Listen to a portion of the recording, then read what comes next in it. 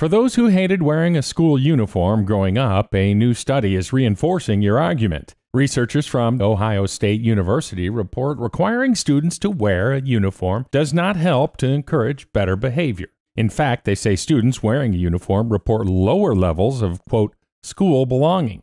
Supporters usually claim uniforms promote greater school community, better attendance, and less fighting or bullying. But after researchers studied over 6,300 students, they found that there was not a measurable difference in areas like social skills, anxiety, shyness, anger, violence, or destruction of property. However, kids did report feeling lower levels of school belonging than students who attended school with no uniform requirements. Lead study author Arya Ansari, assistant professor of human sciences at Ohio State, said, quote, fashion is one way that students express themselves, and that may be an important part of the school experience. When students can't show their individuality, they may not feel like they belong as much. Find more details on this and other studies at studyfinds.org.